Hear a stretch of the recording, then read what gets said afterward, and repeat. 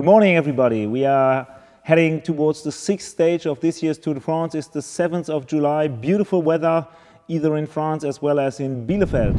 What happened yesterday?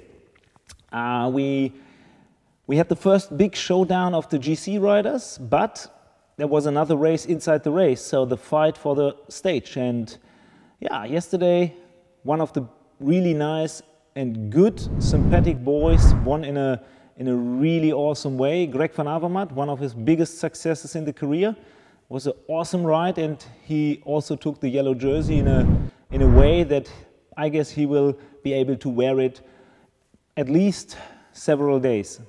So chapeau, well done BMC. Today the boys don't have to do these kind of incredible long distance transfers.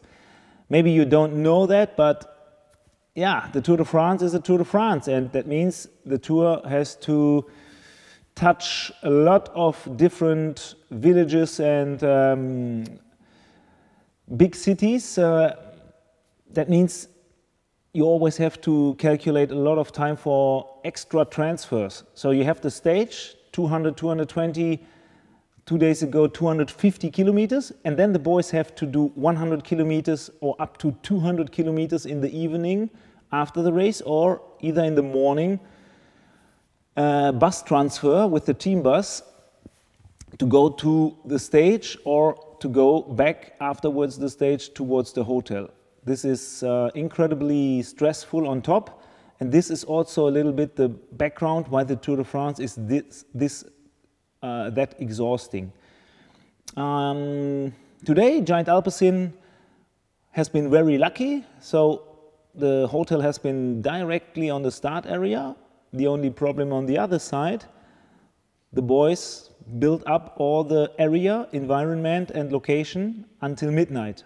So we had to really arrange everything in a new way. All the riders had to move into hotel rooms on the other side of the hotel to be able to find rest. Otherwise, due to the noise, you wouldn't have had the possibility to fall asleep.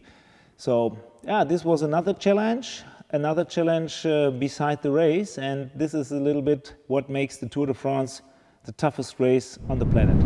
So what's up today? Yesterday we had the first mountains. Today, once again, a pretty flat stage. The first hills come early, but then you have enough time to regroup, and I guess the sprinter teams will take over. BMC for sure will control the yellow jersey from Greg, but yeah, from the middle part of the stage, the sprinter teams will take over the control and try to get the breakaway group back at least 5 kilometers to go. From my point of view, the distances in the general classification are still not big enough to leave away a big group, to let them go.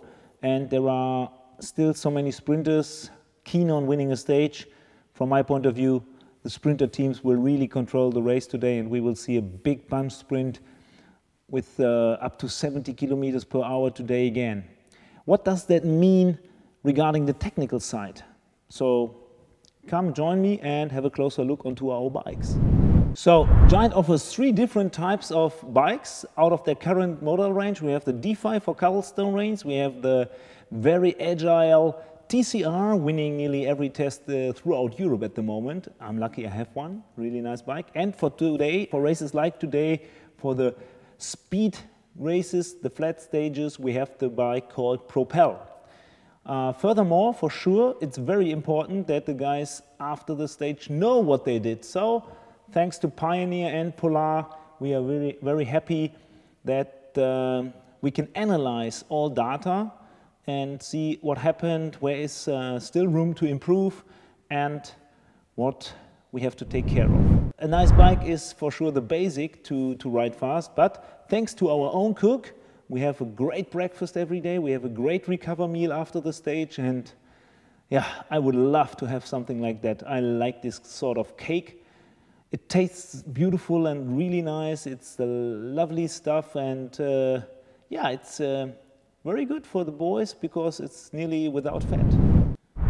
Yeah, thanks for watching today. Hopefully nobody crashes. That's always, it's a big family. Everybody needs to ride. Everybody needs to get in some way through these 3 weeks. And yeah, I've been a rider and I know how bad, how awful it is to have wounds. So fingers crossed for the boys. May the best one win. See you tomorrow.